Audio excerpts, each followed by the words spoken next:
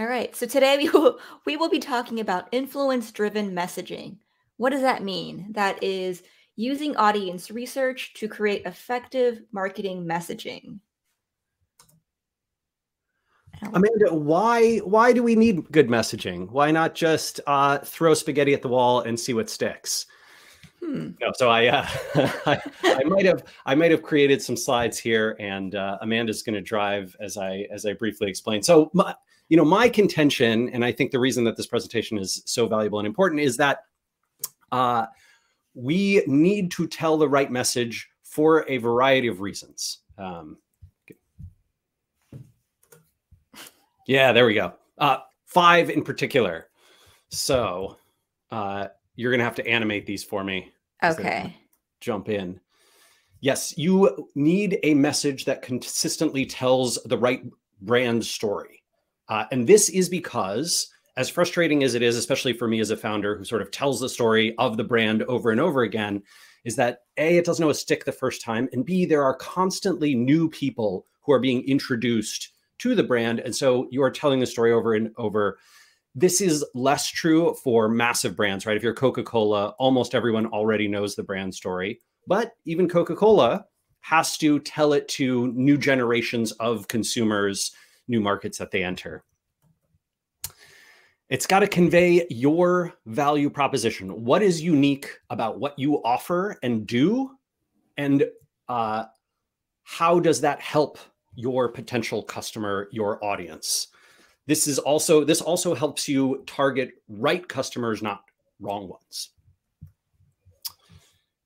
Almost every brand, even in B2B, even in the most boring, I'm selling, I don't know, geological survey equipment to surveyors, it has an emotion associated with it, right? That emotion could be very straightforward or it could be quite complex, but your messaging's job is to elicit the emotion that the brand is trying to tell and to associate that emotion. Potentially, for example, like with SparkToro, right? We're trying to associate the emotion of, I'm frustrated that my marketing is not working as well as it could, or that I can't pitch as well as I could to my client or customer, or that I couldn't do the kinds of research easily and quickly that I want to do and get the data that I need.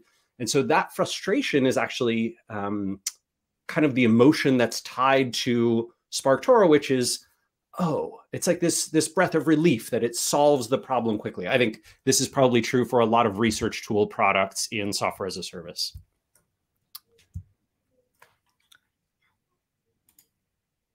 It's not, there it is. Penultimately, it's got to resonate with your customer targets, right? So the message that you tell should be something that compellingly convinces the audience you are trying to target and reach, that you believe will turn into customers. And that means that messaging has to be using the language that they use. Amanda will talk a bunch about this, and using the phrasing and style and approach that connects with how they view the problem in your solution. And last, you definitely want to create appropriate expectations, meaning you don't want to sell a product or a service that is not what your product or service actually does. And this, I've had deep problems with this all the time. In fact, even with SparkToro, I've had challenges like this where people email and say, I thought this was a sales prospecting tool and you would show me a list of all the people who match the criteria, and had to explain, nope, it's an audience research tool. We anonymize and aggregate the data. And where is that perception coming from? And how do we fix that perception? Because there is nothing more powerful in messaging than creating an expectation and fulfilling it. And conversely, nothing more disappointing than creating an expectation and not fulfilling it, right? If over the weekend, Southwest Airlines told you, hey, we're going to fly you to Denver, and then there was no flight to Denver, that's very disappointing, right? So right message plus right medium, which we won't talk about too much in this webinar, plus great timing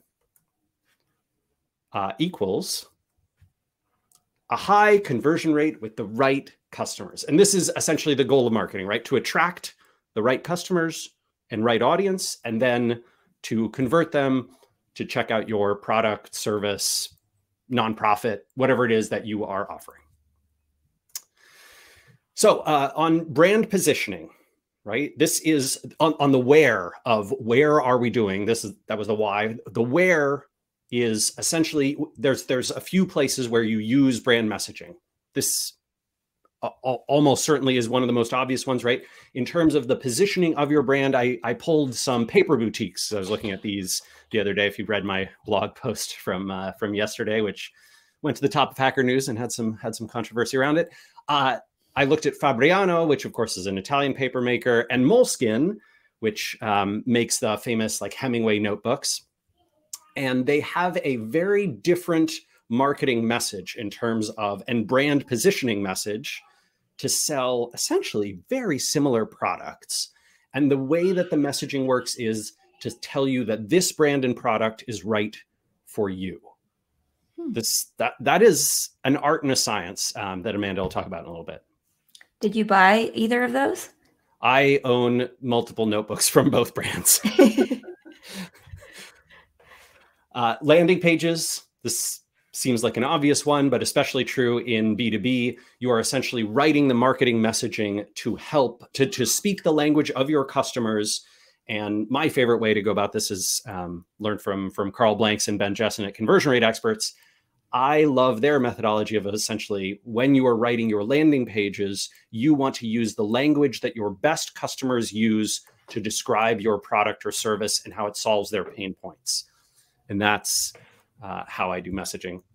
Product and service copy, quite similar. I think this is where a lot of that like unique value proposition has to stand out, and the "is this for me" question needs to be answered. So, when Asia over at Demand Maven, right, makes her pitch to potential customers of her agency, right, it's how to make your next $1 million, right? So essentially early and mid stage software as a service growth experts. She's positioning what her product does and who it's for, and making the, I think, relatively compelling pitch that this is about growing your sales revenue through the tactics and channels that she'll help you accomplish. Straightforward. I like it. Social media messaging. This is taken from Nanotale, which is a video game.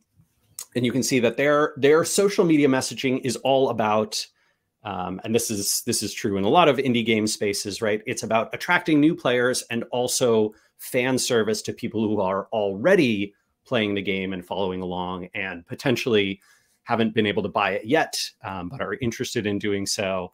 And they're essentially speaking to the desire and also fulfilling the sense of almost like a serendipitous joy that comes from experiencing the product.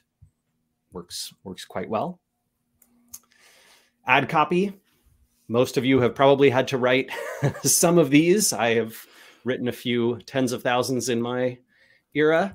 And whether that is display ads or retargeting ads or social media ads or Google search ads, or copy for organic landing, organic titles and snippets, this type of copy is designed to communicate very quickly who it's for, what it's for, and set the expectations so that you can fulfill those on the landing page effectively. All right. I'm going to turn it over to Amanda. All right. So Rand walked us through, what good marketing messaging is on a strategic level, what it's for, how we use it.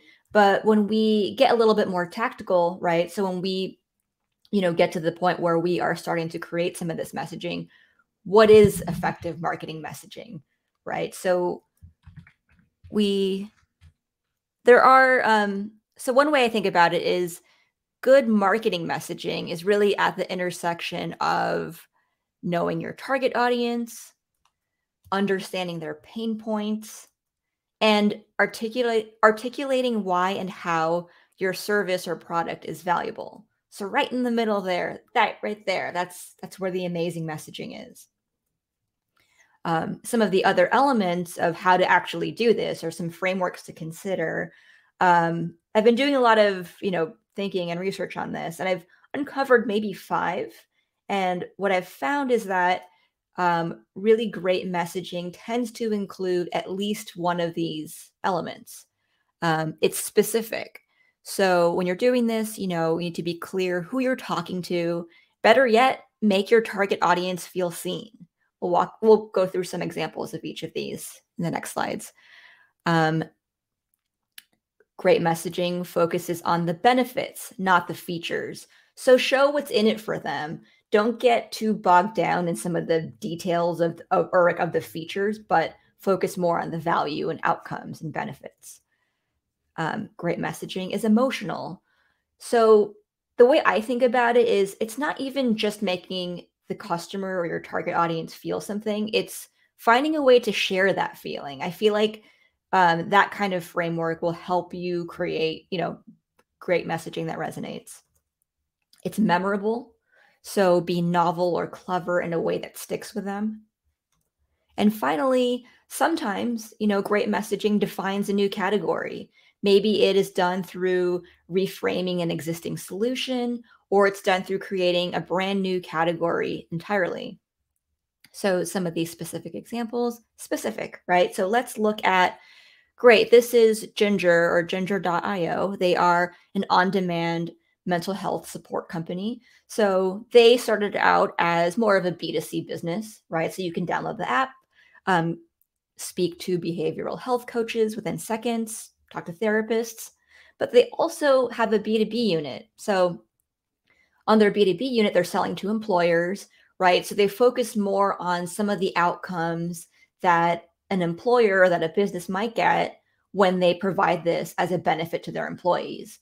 So the thing here with looking at specific messaging is sometimes it's really helpful to look at one brand that has both B2C and B2B units, because then you're seeing the ways in which they're presenting what is essentially the same product to two different audiences.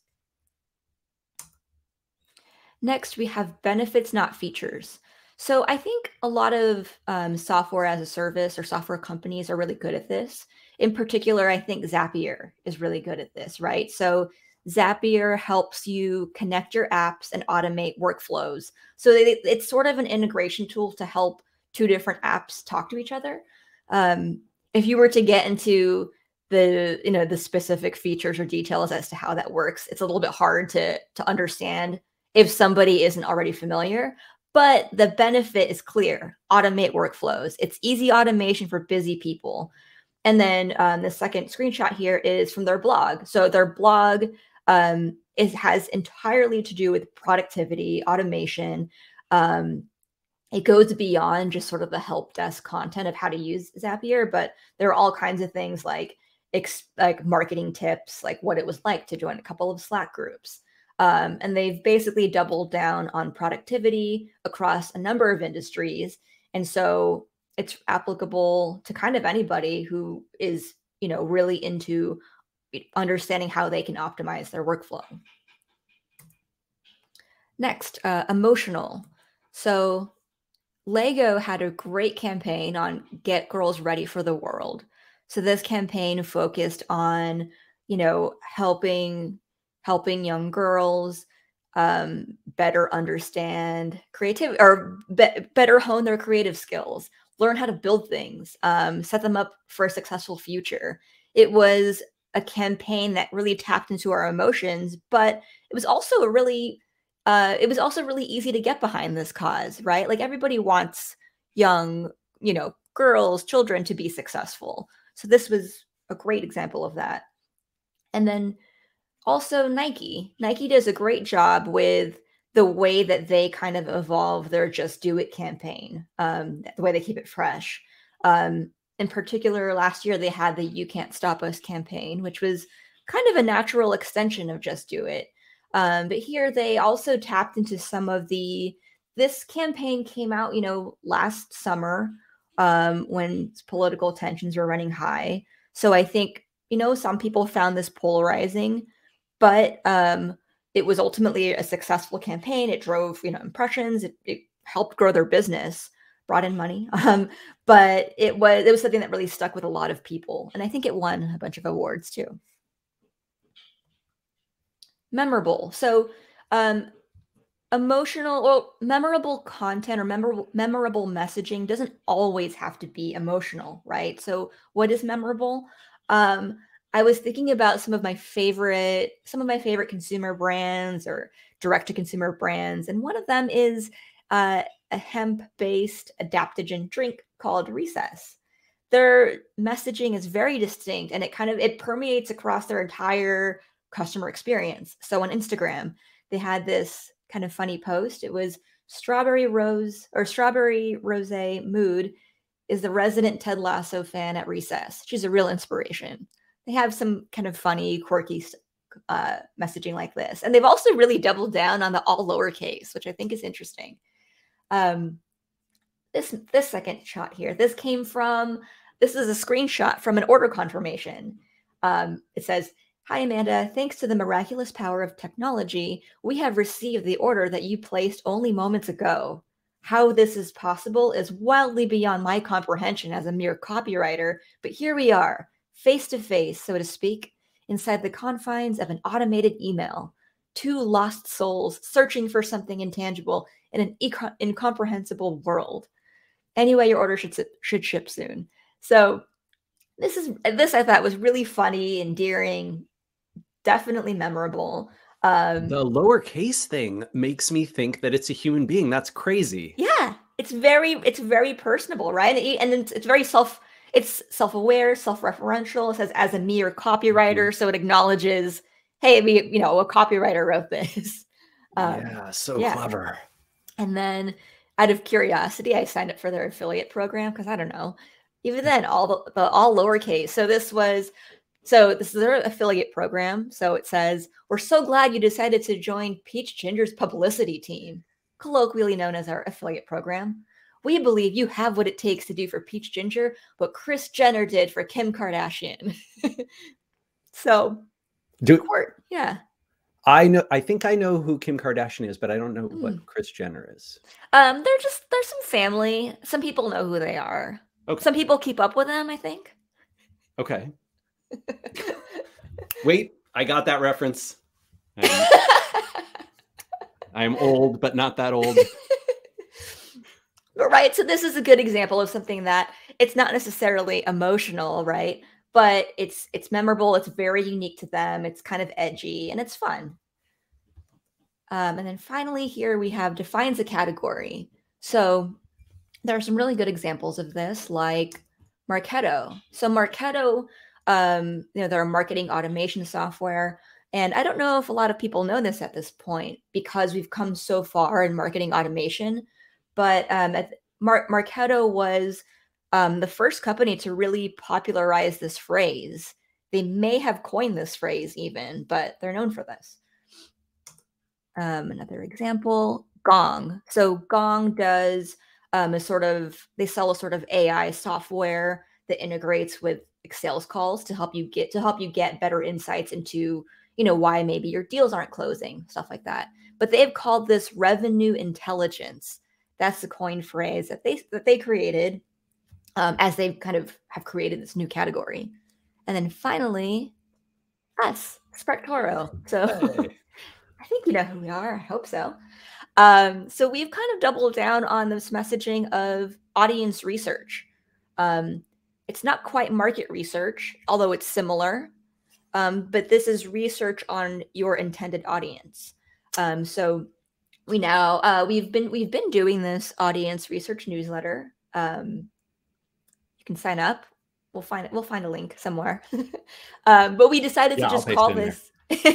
We decided to just call this the audience research newsletter, right? Not the SparkToro newsletter, but audience research, to basically help people do great audience research with or without SparkToro. Hopefully you will use our tool. But yeah. I have a favorite story about this, Amanda. So, our friend Will Reynolds over at Sear, he years ago was talking about how he was pitching Mercedes-Benz for their SEO campaign. This is, for search engine optimization. And he was like, you guys, you've got to get a used cars page. Like, you don't have any pages targeting used cars on your whole website. It's ridiculous. And the VP he was pitching said, "Will, we're not going to do it." like Mercedes-Benz is not going to put up a used cars page. We have decided that we're investing in creating a new category, pre-owned vehicles. And this was like 2002 or 2003 or whatever. And Will thought this was the dumbest thing in the world. There's no search volume for pre-owned vehicles, right? There's millions of searches for used cars. Turns out Mercedes-Benz building this category worked like a charm. It was like that messaging definition of a new category that made people who are interested in luxury vehicles, used luxury vehicles, like shift their mindset around it. And it stuck with me ever since. Like, I love that example. Wow. Obviously B2C, but yeah. Yeah. No, that's incredible. I didn't know that. I didn't know that they like invented that phrasing. Yeah. We should see if we could get him on to talk about it sometime. Yeah. It's great. That would be cool. All right. So what do I have? Okay. So we've talked about all these frameworks, why you need great messaging, an overview of kind of how to do it. So how can we really get in there and how can we really create this messaging? I think what's my next slide? All right. So here's what I have. So I think it's good to learn from the brands that you already know and love, right? Like that's kind of what I did with the recess drink example. But what I think is what is usually more helpful is to look at some of the highly competitive brands or highly competitive spaces, especially when there isn't a ton of differentiation. Some easy starting points might be in B2B services, SaaS, and consumer products. So let's start with B2B services. Like an agency, there are a lot of marketing agencies, a lot of content marketing agencies. If you're not familiar with the space, it might seem like they're all the same, right? But I think, just the same way that all people can be different, all agencies can be different too. It's just, it's sort of up to them to figure out the messaging that really resonates with people, that best communicates their offering. So our friends over at Siege Media, they kind of have this, when I look more closely at some of their messaging, I saw there's a little bit of the us versus them narrative. They do content creation, they do digital PR. So their messaging, this is from their homepage. Other firms waste your time and budget guessing at which content will get traction with your audience and stick in results. Not us. We are a content marketing agency that tears through search data to find lucrative ranking opportunities we know you can capture. Then we create content your competitors can't match with coverage they can only envy. It's SEO focused, customer centric content, and it's hugely effective. So very clear about the outcomes that they provide, how they're different, why you should choose them. I've heard April Dunford talk a bunch about, like, in any sector where the problem space is well understood, positioning yourself in opposition to what else is out there is a really, really good idea. Yeah. Our friends over at Foundation. So I've noticed their content it tends to go a little bit beyond SEO. They have a focus on research and data and content distribution. So from their website, we create and distribute content your audience will love. We combine qualitative and quantitative data to better understand competitive landscapes, brand opportunities, content trends, and growth channels for B2B brands. So, I mean, maybe they may or may not consider themselves a content marketing agency at this point, but I think this messaging does a good job of communicating that value of content that goes beyond SEO. Yeah. And then finally, this is my old stomping grounds, Growth Machine. Growth Machine is more of a boutique agency where it's more of like if you wanted someone to run your blog for you. So they focus on keyword research, writing the actual content, and link building. So from their website, our core, it just dives into what the core offerings are. Search-focused content marketing. So planning, the keyword research part, writing. They have a huge writer database where even if you just wanted to tap into hiring one of their freelance writers, you could do that. They do optimization. So they make sure they do a sort of audit to make sure each content kind of passes the test and is up to standards. And then they also do link building. This is all just on their homepage. very upfront about what they do. Now let's look at some SaaS companies, Doodle, Calendly, and SavvyCal. So these are all pretty similar offerings. I don't know if Calendly considers Doodle a competitor, but they do very similar things. They help people schedule meetings. So for Doodle, Doodle has been around for years, right? I mean, more than 5 years. They are sort of the category leader, and they call themselves a scheduling service. So Doodle, from their Twitter bio, it says Doodle, the leading online scheduling service. From their homepage, meetings made simple. Save time scheduling your day with the power of Doodle. What does Calendly do? Calendly focuses more on the ease of use, and they call themselves modern scheduling. So from their Twitter bio, it says, Calendly is modern scheduling that makes finding time a breeze. And then from their website, easy scheduling ahead. Calendly is your hub for scheduling meetings professionally and efficiently. So this is sort of interesting that they have stayed away from words like tool, software, and they've really just tried to, on their Twitter bio especially, it just says Calendly is modern scheduling. So that is I really feel like there's this difference between we're for businesses and professionals versus like we're for everybody. Mm-hmm. And Calendly seems very clearly going after the like, oh, you're a whatever fiction writer who's busy. Like we're for you, as well as VP of account marketing, at a software company. Yeah. And that's interesting because then I was looking at SavvyCal. SavvyCal seems more it's like SavvyCal is for people who are maybe more mature in the space of scheduling tools, because their messaging is more around user satisfaction. And they've just used scheduling tool. Finally, a scheduling tool both the sender and the recipient will love. I feel like they're very aware of this whole like, I don't like Calendly links or scheduling links. And they've focused on the overall, like, no, you'll love it, right? On their homepage, it says, finally, a scheduling tool both you and your recipients will love. So, yeah. There it is. You'll love it for the advanced features to keep you in control of your calendar. They'll love it for the personalized scheduling experience. All right. And so finally, my last example here is in consumer businesses. Mattress companies. This is a really good example of, a category where there's a ton of competition. It's basically the same thing, but a lot of the leading brands have figured out how to differentiate their messaging, and they speak to very different kinds of consumer needs or pain points. So let's look at Tuft Needle first. I was looking at their website and was seeing that they've kind of doubled down on being the best across multiple categories of like overall quality, decent pricing. They do a bunch of bundles and focus on sleep itself. So, I mean, there's a ton of messaging on their site, but this one kind of seems to embody most of it. Our new bedding bundles make it easy to get guest ready. So this speaks to, all this copy here speaks to general value, but not like high discount, right? Saving 15.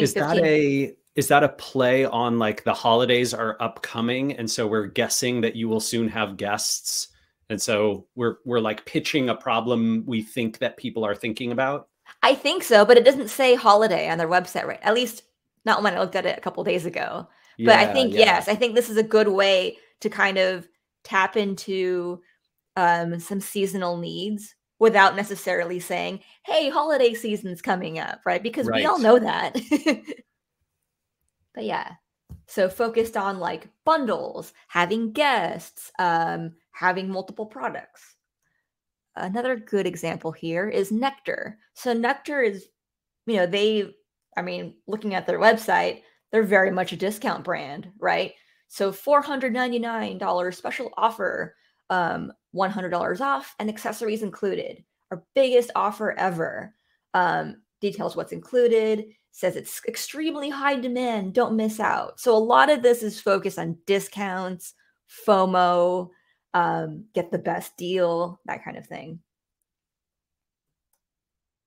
And there's Casper. Casper, this one was a little bit tougher, I think, for me to figure out specifically what they were talking to, because they have a lot of messaging for a lot of things. But what I think they are focused on is features. So modern mattresses designed with everyone in mind. Better restful sleep, no matter your preferences. So I think this is a little bit of trying to talk to everybody, but trying to talk to everybody in the sense that we have different kinds of things that fulfill everyone's needs. I think they also do bundles as well.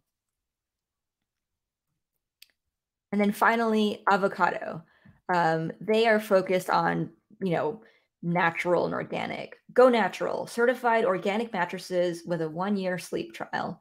And so all their messaging is very much focused on like their materials, being organic, that kind of thing. So, and I should also say that I think most of these other brands like Casper and Tuft Needle, I think they also have organic mattresses too. So it's interesting that Avocado is sort of like they're focused on really just that organic part. All right. So if you don't know your audience well, can you create messaging based on their sources of influence? So this is kind of hopefully cutting to the meat of why we're all here. If you can identify someone's sources of influence, can you create messaging based on that? I hope so. This is what I did when I worked at Fitbit. This is just a very manual example of finding sources of influence. When I worked at Fitbit on the B2B team, we sold devices in bulk and software to HR and benefits leaders. This was not an audience I knew much about, but I learned through a survey that they read Psychology Today and Entrepreneur. So to me, this told me that they see themselves as mini CEOs of their department. They are in the business of people and they care about inspiring change. So the messaging that I came up with that we really focused on for a while was, hey there, overachiever, right? We didn't want to say like, hi, HR director, or like, hey, benefits leader. I mean, I don't know that anybody really wants to be called, hey, job title, right? But I think overachiever was something that it resonated very deeply with them because they self-identified as that too, even whether or not they said it. And also because like HR and benefits leaders tend to have a lot of different interests too. And when we focused on this kind of messaging of them being overachievers and calling them overachievers, we got great response to it. We even had a couple of emails that went out that people replied to it to say, I love that you called me this. This is totally how I see myself. Like, thank you so much for this. And this kind of shaped the way that we created content for the rest of the year. Because then we were focused on like, how can we help these overachievers meet their business goals?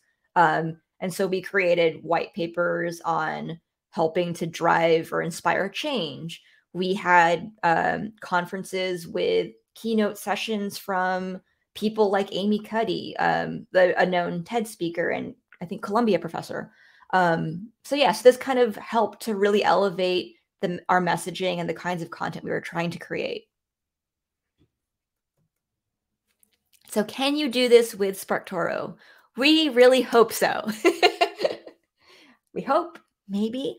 I had some fun with this because I kind of wanted to treat this like as an exercise in how can I use SparkToro to try to brainstorm at least some initial messaging. So the fake example that I came up with for myself was coffee. So I decided to pretend like, let's say I was trying to create, like a high end or like a nice subscription based coffee brand, like a nice coffee D2C brand. So we have a couple of subscribers here. I've been helping the Angler coffee folks with exactly this. So there you go. Oh, cool. All right. Maybe they're here. Maybe they're could be. So what I did here was, this is a screenshot from the SparkToro dashboard. I tried a query that kind of spoke to the high-end type of audience. I think this query was from typing in, my audience frequently talks about fair trade coffee. My light hypothesis being that maybe, there's an audience of coffee drinkers that really cares about making sure their beans are fair trade. So these are the social accounts they follow the most, and then some of the high engagement hidden gems. I was overall looking at this like, okay, this is my sort of starting point. I'm going to do a couple of queries to see what kinds of patterns I can uncover. So the things that jump out to me here are, Roast Magazine, Barista Magazine, Sweet Maria's Coffee, Daily Coffee News, Sprudge.com. All right, so I'm going to do a couple more searches. So the next search I tried was, okay, then I was thinking, I'm an avid coffee drinker, and I have strong opinions about how I like my coffee. So I decided to look at the different kinds of coffee preparation methods. One popular way to brew coffee is through a device called a Chemex. It looks kind of like a beaker that you'd see in a science lab. So SparkToro's database has found over 2,000 people that talk about Chemex. And I'm always interested in what the text insights in SparkToro say. So the top words in bios were specialty, roaster, husband, best, specialty coffee. That's interesting. And top hashtags were espresso, latte art, frequently used phrases, Costa Rica, French press. Okay, this is interesting. I dug deeper in the top words in bios. So there were things like roaster, husband, best, specialty coffee, father. That's interesting. So I tried another search term, AeroPress. This is personally how I like my coffee. I make it through an AeroPress. Our database found over 2,000 people that talk about AeroPress. So there's a pattern here, right? A lot of these words are really similar. The only one that looks distinct to me is under frequently used phrases. There's AeroPress Championship. I'm gonna have to look that up later because I wonder what that is. But we're seeing husband again. So I'm like, maybe there are a lot of men who really like Chemex and AeroPress. Yeah, there are. Like every software engineer I've ever worked with is obsessed with those two.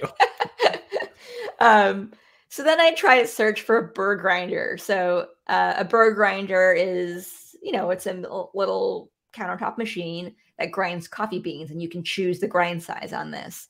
This is a smaller search, right? Only 671 people talk about burr grinder. But look, there's more. Best, husband, professional, roaster. Really interesting. So roaster suggests to me that you've got a big pro audience that's talking about it, right? Yeah. I'm in the professional coffee world as opposed to like a amateur at-home maker of coffee. Totally, yeah. So then I started thinking, okay, there are definitely some patterns here. There are some social accounts in my SparkToro searches that I'm going to look up, some podcasts, YouTube channels. These are all things I'm going to do some research on. And then maybe this will help guide a way that I might create some of my messaging. So what am I seeing here? I'm seeing a lot of self-identifiers. Dad, husband, roaster, espresso, enthusiast, coffee lover, coffee addict. Next, I found a podcast, Sweet Maria's Coffee. This kept coming up as one of the top influential podcasts. So I checked it out, and it seemed like a very pleasant podcast. Each episode was like 20 minutes or so, which was nice. And I saw one in particular, really nice find. They had an episode called Personal Brewing Routines and the Weirdness of Coffee Culture. This seems very niche, and I really like that because that personally, helps me figure out how I can kind of talk to this audience. And then finally, a very popular website that came up was sprudge.com. Very, very clearly for coffee lovers. I checked out the website. I saw there's a good focus on like local coffee cultures, design, like designs of like burlap bags that hold large quantities of beans. Who knew there was a content opportunity for that? And coffee shop recommendations. So, this, I thought, okay, this gives me, I think, a good starting point into how I might create some messaging. And so for fun, I decided, like, what are some messaging things I might consider? And by no means is this like a very strong recommendation for me. I mean, this could be terrible, right? This is the first draft of messaging. So maybe, you know, on the landing page, I would want something like, we roast and ship, you grind and hand pour. Maybe, right? It's kind of direct. It speaks to the different kinds of coffee methods. Maybe there's a campaign that we do, right? Like an email marketing thing. That's slow down for a change. Between school drop-off and board meetings, aren't you tired of the grind? I don't know. Maybe that's silly and like kind of, you know, ridiculous to say, aren't tired of the grind, but maybe it would resonate. I would test this messaging. And then finally, maybe we have kind of an aspirational top line sort of tagline. Productivity shouldn't be a grind. So maybe this speaks to the sort of high performer type of audience. This speaks to the notion of wanting to be really productive after you drink a couple cups of coffee. Maybe this would work. Maybe. So I'll turn it back over to Rand because I know he has some great advice on B2B messaging. Oh yeah. So I like the methodology that you've described here, Amanda. And I know obviously, you know, we've seen, I think we sort of learn from our customers in a lot of ways, right? We've seen a bunch of agencies and consultants and, you know, in-house marketers like use this data to form their messaging and also to do like brand research and audience research. But in B2B, what I like about what SparkToro lets me do is that in a space that I don't understand well, for example, Wiz here is in this sort of cloud security field, which I was helping someone with the other day.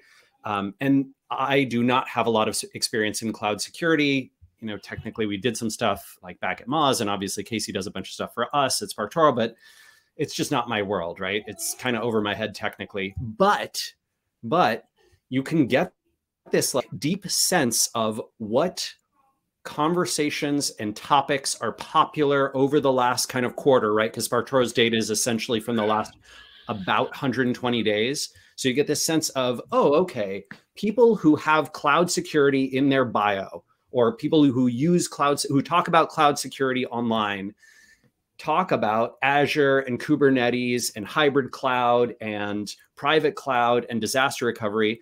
And then you go over to like the messaging of some of these places like Wiz, right? And you find those same words and phrases like, oh, okay, everybody in cloud security knows AWS, Azure, GCP, and Kubernetes. And you get this sense of like, aha, the language that people use in one place is the same language that you want to reflect and make resonant in your messaging on your website. What I worry about is when you, as an agency or a consultant or a marketer, exclusively use search data to populate this, because there are often terms and phrases, content, context, topics that don't get searched for, but do get discussed. And that's sort of like, you know, it's like the missing half of keyword research is where I feel like SparkToro is really useful. And obviously you could use other, you know, social listening tools for this as well, or social media monitoring tools, right? If you were set up a specific alert for a sector. But it's nice to be able to do it for any given sector at any time and get this data. I'm also really excited because I think Casey's next project is working on trending this over time. And that I think will be killer too. Awesome. That's what we have for now. Yeah. And we have got a ton of Q&A. So. Oh, awesome. That is. Let me try.